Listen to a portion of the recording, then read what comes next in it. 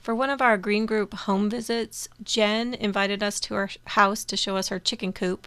Her husband Neil built the chicken coop. He's a carpenter, and they've been raising two chickens named Ophelia and Mailbox for 3 years.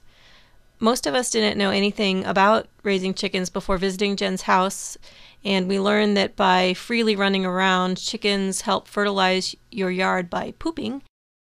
Their coop has a sand-covered floor that keeps it dry and unsmelly, and I did notice that it wasn't smelly at all.